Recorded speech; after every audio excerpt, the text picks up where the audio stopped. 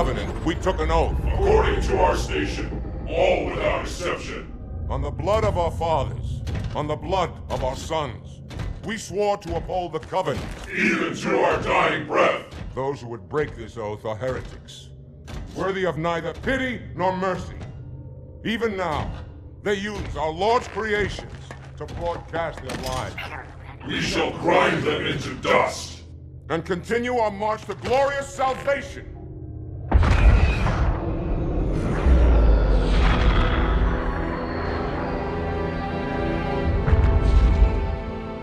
This armor suits you, but it cannot hide that mark.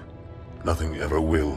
You are the Arbiter, the will of the prophets. But these are my elites. Their lives matter to me, yours does not. That makes two of us.